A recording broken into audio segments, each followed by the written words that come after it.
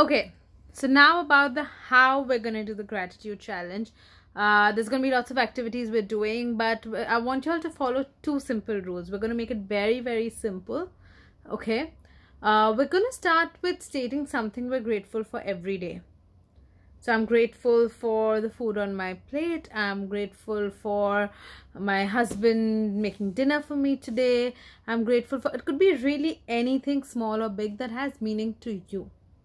Now, this is an activity a lot of you would have heard about. You do gratitude diaries, etc. We're going to start with something very simple. They're not going to be new, out of the world concepts, but they're going to be something that we're going to do together. Okay? And there are going to be two simple rules we want to follow. Now, we want to write, maybe say, let's start with 3 things we're grateful for each day. Okay? Let's aim for 3. You can go more, you can go less, but let's aim for 3. I would say minimum 3 things that we're grateful for each day. You can have them across health, happiness, this, that, anything at all. If 3 is too much, start with at least 1 thing that you're grateful for each day. Now, the only rule with that, the 2 rules we're going to do with that are that A, let them be different every day. Do not repeat. Do not repeat yourself for at least the 21 days that are to follow. What that does is it actually makes your mind think of, okay, what else am I grateful for? Otherwise, we have the, anytime that you're asked about, oh, what do you want? Or what sort of a life would you want? We have, what sort of a partner would you want? We have our normal answers. Oh, somebody that's loving, caring, understanding, that makes me happy. But we've never really delved into what those emotions mean to us or how those demonstrate to us in our lives. Which is why we're going to actually put into action the 2 rules for this challenge that we're doing. For any of the concepts that we do, these 2 rules we would like to keep standard.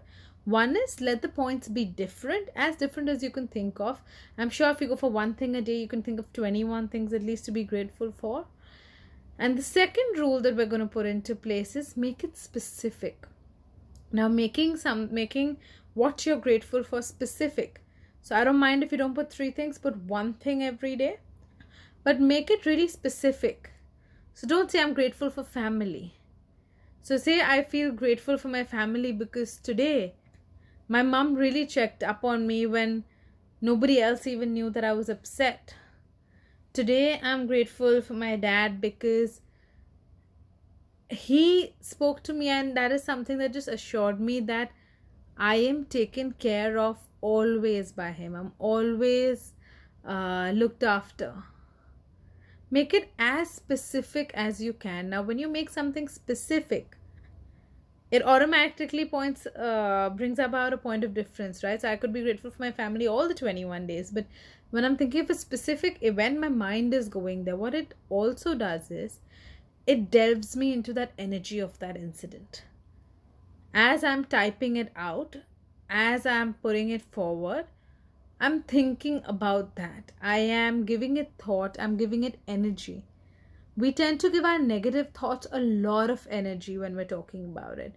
So we don't just say, oh, I'm upset about the house. You will generally give a point about, oh, I'm upset about the house because this isn't working and I actually had called the plumber and this was supposed to happen, but it didn't happen. Now I'm stuck in this situation. We actually give a whole story. We narrate something when something negative generally happens. We give it a lot of energy.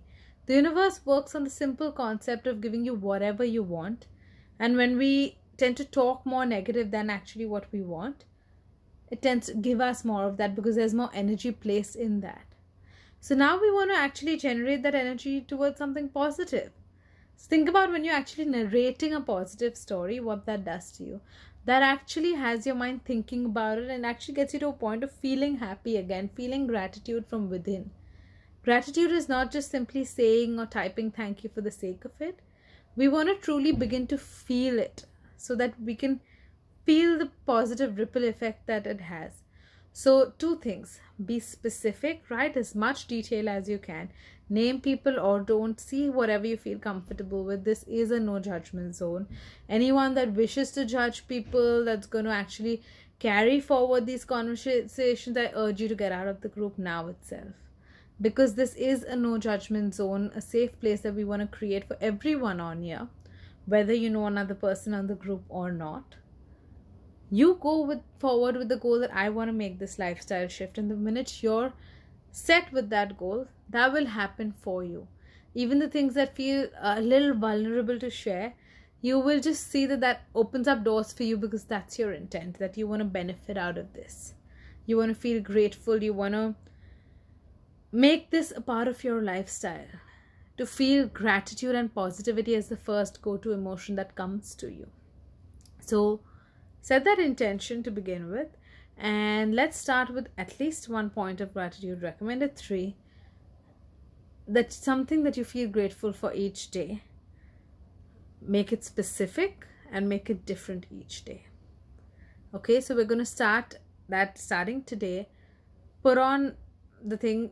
If you feel something is very, very personal, you're free to send it to me on private chat. But I would recommend you put it on the group, because when you're gonna, it's something you're thankful for, and when you're gonna put that energy out in the universe, when you're gonna release any fears related to it, and tomorrow I'm gonna do some downloads for you for that, so that any vulnerability, etc., that comes up can get out of the way, and we can feel great about it.